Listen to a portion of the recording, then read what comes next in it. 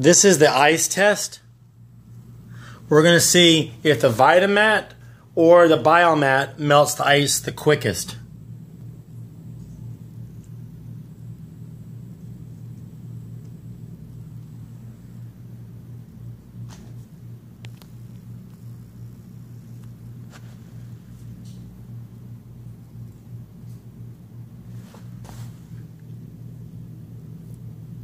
Looks like the Biomat is melting it quicker.